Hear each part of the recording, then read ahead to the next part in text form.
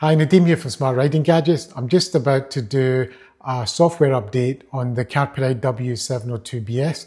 Now, the version that I've got right now is version 3.0 that's going to be installed.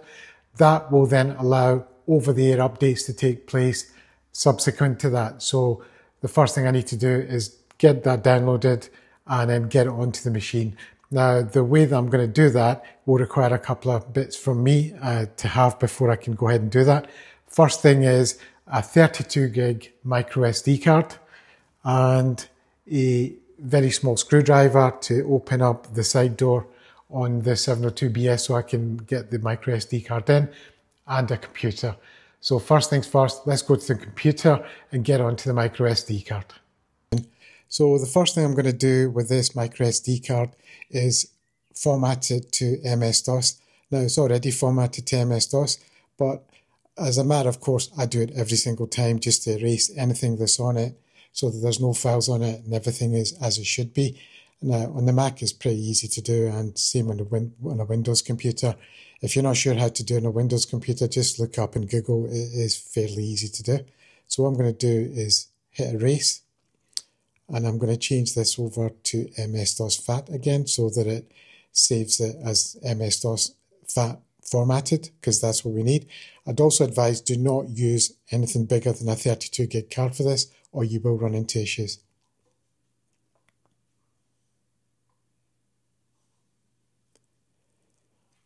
And that's it done. So the card is now completely clean and it's FAT32, which is what we need it to be. I'm going to transfer this ISP boot.bin file, the one with 3 O's in it, into the SD card.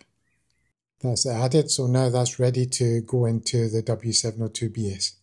Okay, so I've got the update onto the micro SD card, so that's the boot file that you saw me putting on from my Mac. Now, as I said previously, and I'll say again, it must be on a 32 gig card. Okay, so I've got the micro SD with the boot file on it. I just need to get this compartment open so I can get the micro SD card in.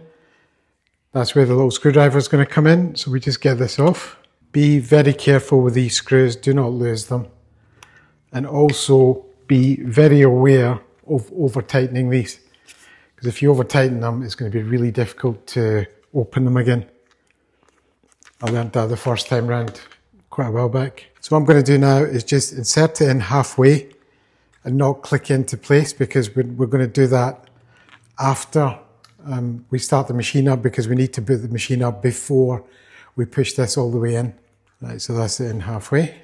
So what I'm going to do now is boot the unit up, get it ready to go, and we need to give it 10 seconds to boot up and then put it on the car home screen so that we can then insert the card fully in and then do the update. Okay, so let's find car home. And so we're on this screen. So the unit's been on for more than 10 seconds now. So now I'm going to put the card in all the way. Right, so we're going to say tick the yes. So we now just wait and let it update. So as soon as it's updated, we will switch the machine off, take the micro SD card out, and then boot the unit back up again. So they're saying new customer version is version 3.00. So right now I'm going to switch the unit off and take the micro SD out. So let's get the micro SD out. Right, so you'll notice the splash screen is defaulted back to the standard one, so I'll need to change that again. Right, so that's the unit booted back up. Now you have to be aware, doing the software update has basically deleted all the settings, your connections to your phone, any of the stuff that you've loaded, like the icon screen, like this one, that's disappeared as well, and the splash screen, so that all need to be redone again. Right, so anyway, the first thing we want to do is check that the software update went through okay. So software update here is showing a version 3.0, so we're now in the correct one. Now it's got the settings for Wi-Fi, etc. Right, next thing we need to do is connect our Wi-Fi, actual home Wi-Fi with internet access. So we switch on network access. So we're in the MCU.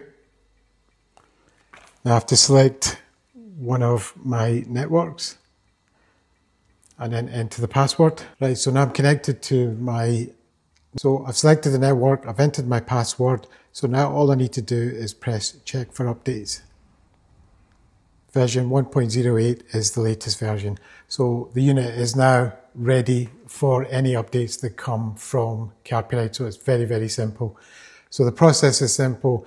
Where the pain is going to be is you have to set up your phone again, and all the other personalizations you've done is going to have to be redone. After this, it should be a lot easier. So I don't think it's going to require it after this, because it's not going to be a full system rewrite. Going forward, it will just be updates added to the unit. So this is going to make it a lot easier going forward. So if you have any questions, just ask and I'll be happy to try and explain some of this to you. But I've done this in more or less real time, and I had never done this before I actually did the video.